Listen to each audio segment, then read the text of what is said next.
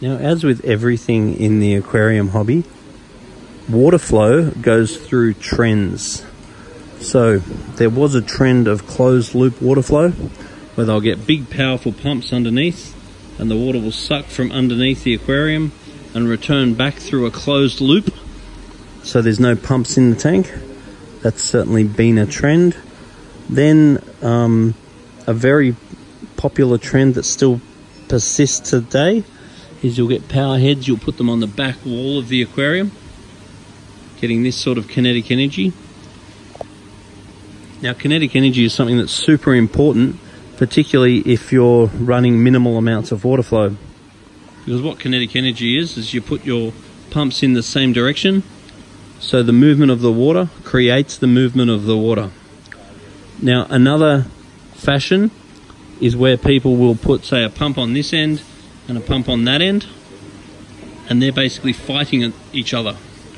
So if you're going to do it that way, where you're having countercurrents, that's okay, but you must have a lot more water flow, because you're really using the energy of the pump to actually provide water flow.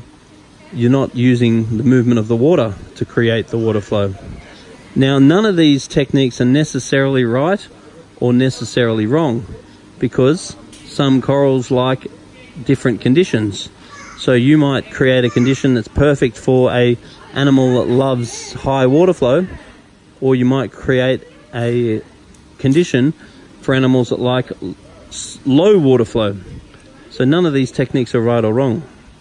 Now, blowing across the reef, particularly if you've got a changing water current, is a great idea, but very often if you're blowing across the reef, your corals won't really open up, because if you're blowing straight into a coral, then the harshness of the water flow blowing straight into it will generally stress the coral, and you'll find that they either won't open, or they'll only open on one side, or you may even damage the coral due to the aggressive water flow from one side. Now, doing it this way is great because the pressure is coming that way, so you're not aiming at any corals at all. It's going across the surface and creating plenty of agitation. I'm not a fan of water flow through the back of the reef if you don't have surface agitation. If you've got surface agitation, then cool, put water flow at the bottom of the reef. But if you don't have enough water flow, you really need to angle it at the surface, because the agitation of the surface is what's going to lower your surface tension, increase your dissolved oxygen level, increase your redox potential, and so forth. So most people want about 20 times an hour water flow in their aquarium, particularly for a reef aquarium, and trying to make sure that your pumps are not blowing at your coral is very important. So there are other pumps available, like gyros that blow straight across the surface, that are really quite nice, but it's really a matter of looking at the corals that you have and also being able to respond to your coral. So you might set up what you think is a wonderful water flow, but then once you actually start putting your corals in there, due to the corals you're selecting, they may not be happy with the water flow that you've put in. So having water flow that you can move around to suit the coral is a really good idea, because you need to either put corals in that suit the water flow you have, or you need to be able to adjust the water flow for the corals that you have.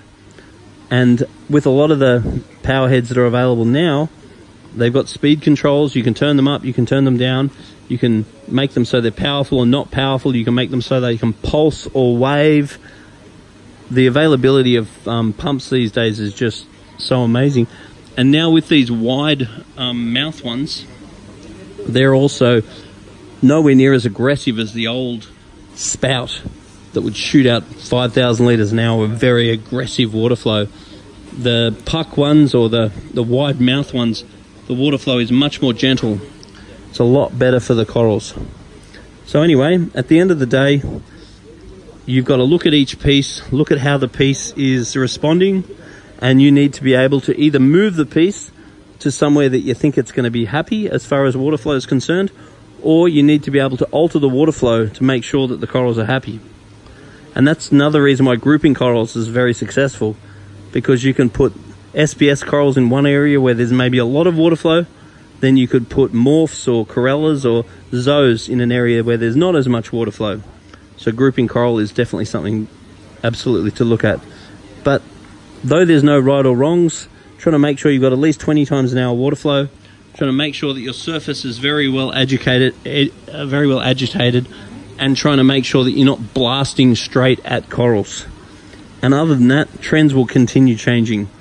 You can use the inline pumps, you can use the old spouts, you can use the new wave pumps, you can use the gyro style pumps.